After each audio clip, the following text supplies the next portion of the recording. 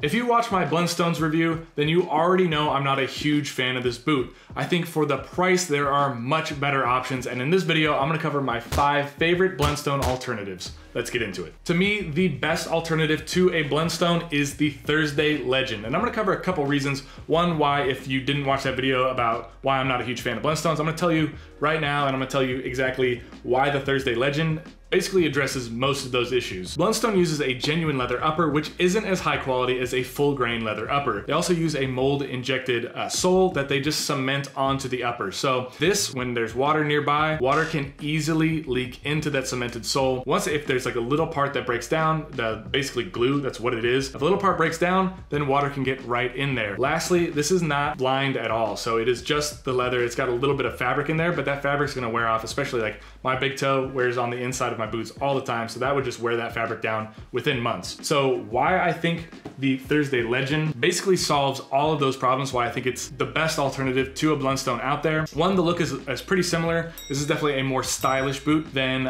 it's a little more slimmer, narrow. I got some other boots on here that are more for durability, for work, that kind of thing. This is definitely the most stylish on the list. So if you're looking for a Blundstone for style, then this would be a really good alternative there. But this uses a Goodyear welted construction. If you're not familiar with what that is basically the gold standard of boot construction. The reason why is there is a piece of leather that is stitched into the midsole, which is then attached to the outsole. So basically you're getting way more weather resistance. You're not just relying on glue to keep, the two pieces together. You have a full stitch there. You also have some glue as well, but it basically has an extra layer of protection in there, another piece of leather, a stitch, and some cement in there that's gonna help make sure that this boot, the leather doesn't come separated from the sole, and it also is way more water resistant than the Blundstone. The Thursday Legend is also a lot more comfortable. So it has a pour-on insole and a cork midsole. So the Blundstones, they're synthetic all the way through. Insole, midsole, outsole, all the way synthetic. But this does use cork in the midsole, which basically will mold to the shape of your foot over time. So it's comfortable right out of the box, but it continues to get more comfortable over time. Lastly, the leather on the Thursday Legend is just much better than Blundstone. It uses a full grain leather. It has a full leather lining for a total of 3 millimeters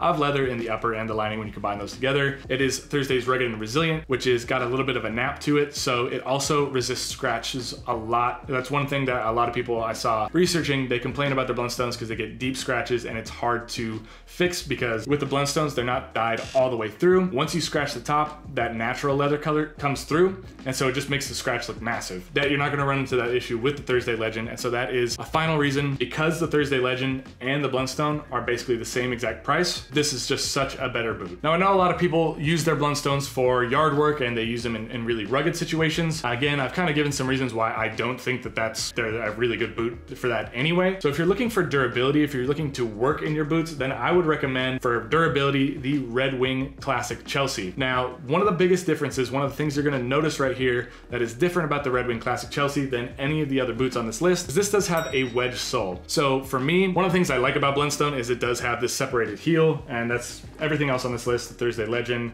this Gym Green I'm gonna talk about in a little bit, they use that different type of sole. It's not a wedge. One of the benefits of a wedge sole is that people with knee problems or back problems, they find these to be way, way more comfortable and help alleviate some of those issues. That aside, you can see which one of these boots I personally use for work. You can see how clean this Blundstone is, and you can see how dirty this Red Wing Classic Chelsea is. No, it does not come with paint on it. That is something I added custom myself. As I said, this is definitely Red Wing. They tan their own leather, so they have their own leather tanning company, and they use those leathers, and they are phenomenal. They're super durable. They're really easy to care for, and ultimately, it just makes for a way better boot. You're getting such better quality materials with the Red Wing. This also has a 360-degree Goodyear welt like the Thursday, so you're getting a lot more weather resistance as well. And overall, for durability, the Red Wing Classic Chelsea is a far better boot than the Blundstone. Now, if you're after just comfort, I recommend the Redback Easy Escape. Now, one of the things about Blundstone that I like, but at the same time I don't like, is unlike any of these boots up here, Blundstone, you can actually remove the insole. These boots right here, you can't remove the insole. It just is what it is, and it's hard to add an insert because the sizing doesn't really fit like that. Blundstones, you can remove the insert. So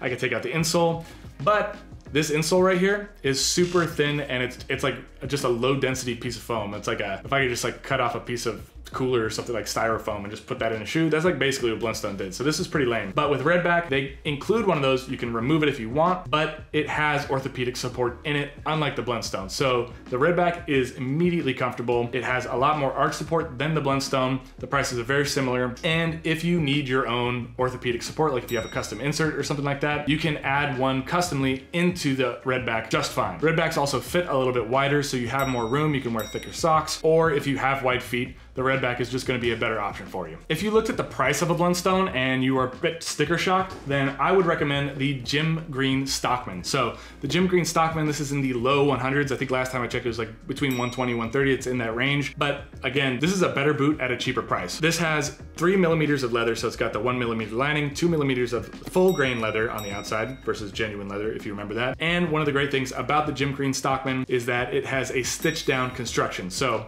unlike Goodyear welted, so the methodology is a little bit different. This is still a traditional way of making boots. It's also way more weather resistant than just a cemented sole like you would get with the Blundstone. So that's basically, it takes the leathers a little bit flanged out, it gets stitched directly into the midsole, and so there's not really much space for water to get in there. There's a lot of protection there. So again, this is a better, if you're looking for work, this is a better option. It has a very similar Blundstone cutout design right here for the leather. The elastic goring is some of the best I've seen on any Chelsea, regardless of price. I have $500 Chelsea's.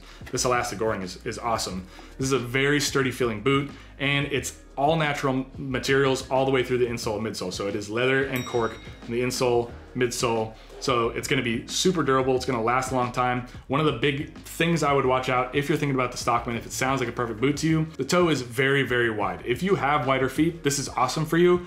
But from a stylistic perspective, I like the Blundstones a little bit better. They just have a more narrow toe. And of all of them, I like the Thursday Legend even more than that for style purposes, because it has the most narrow toe. So the Green, in terms of price, in terms of material quality, way better than Blundstones, but you do have to watch out for that wide toe. My fifth alternative, I know a lot of people like shopping with Blundstone because they offer vegan leathers. I'm not such a huge fan of vegan leather, but if you're looking for another alternative, another vegan leather boot, vegan leather Chelsea, then I recommend the Doc Marten Felix. That is, to me, Doc Martens and Blundstone, they're pretty much on a level playing field in terms of quality. I think they're both a little bit overpriced, but there are very few brands that also make vegan leather. So if that is something that is important to you, you can also check out the Doc Marten Felix. Again, I don't think it's necessarily better. I haven't tested it myself, but it is another great alternative to the Blundstone in terms of vegan leather. Now, if you want to see me compare the Blundstone 500 to the 550, you can check out that video popping up right now. And until next time, put your best boot forward.